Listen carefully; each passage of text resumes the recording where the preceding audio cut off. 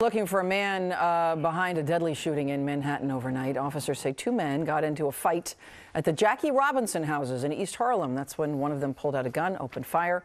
The victim, a man in his 20s. The shooter ran off. In the East Village, a man was hurt when he took a bullet to the stomach last night. Police say the 25-year-old victim was shot on St. Mark's Place near Avenue A just after 11 o'clock. The shooter got away.